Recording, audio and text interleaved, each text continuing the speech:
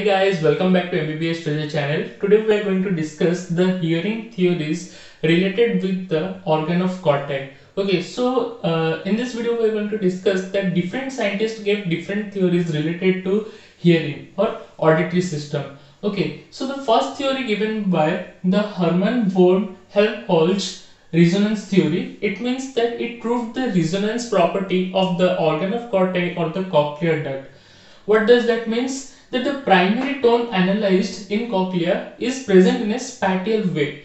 As I've explained that due to different sound frequency, we have different structures that get stimulated in the organ of cortex. Like for high sound frequency, we have the base of the organ of cortex that gets stimulated, and for low frequency, the apex gets stimulated. So he explained that situation, and then he verified the property of resonance theory, like the low frequency at the apex and the high frequency at the base, by performing some of the experiments through postmortem and the Andreev's experiment and Popov's experiment. Okay, so these experiments prove or verifies the resonance theory that was given by the Hermann von Helmholtz. So what are these experiments? In postmortem or autopsy, we see the degenerative changes of organ of cortex. Okay, the degenerative changes of organ of cortex corresponds to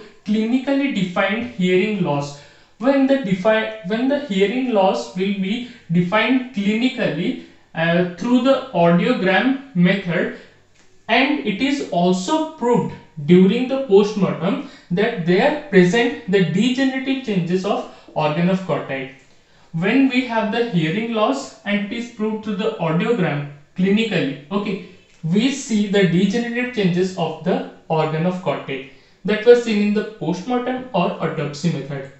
What does the Andreev's scientist perform? He does the experiment. He checked the reflexive changes in the dogs. Okay, he continuously provided the high frequency sound with the woofer to the dogs, and in reflection to that, he found that there is complete destruction of the base of the cochlea. So it proves that high frequency sound, when the dog is provided with high frequency sound, then to reflex with that, it shows the complete destruction of the base of the cochlea. Then in Popov's experiment, he showed that the local degenerative changes in the same spiral organ detected during prolonged intense exposure of high frequency and woofer sounds. Okay, so the same experiment was performed repeatedly in different organisms or through different methods to prove that the high frequency sound waves stimulate the base of the cochlea and the low frequency sound wave stimulates the apex of the cochlea. Next, what are the complementary hearing theories that are being provided for proving the other aspects of the cochlea? What are they?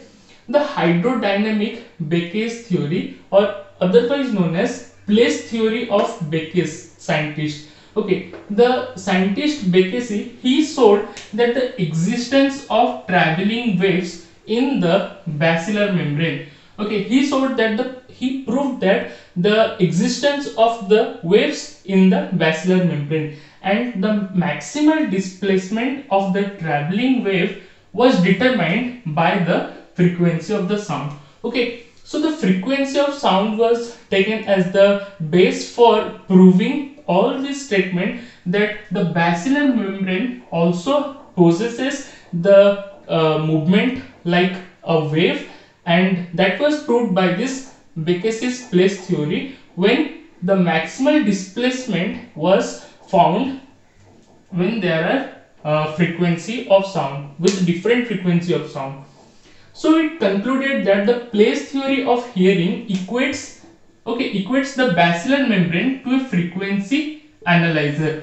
So we found that the basilar membrane is equal with the frequency analyzer. It analyzes what is the frequency of the sound according to the movement of the basilar membrane.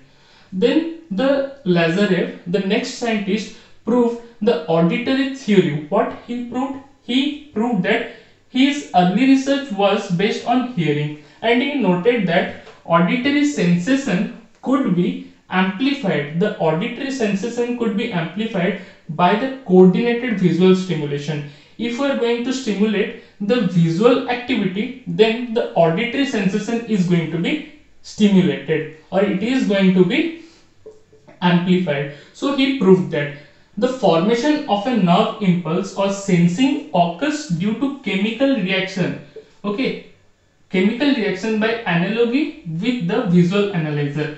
He said that the visual analyzer is related with the auditory system, and it amplifies the auditory system when it is connected with this chemical reaction. Next, the Rutherford microphone theory and Ukhtomsky, these two scientists proved that the frequency of sound corresponds, means it is related with the frequency of impulse generated in the auditory nerve.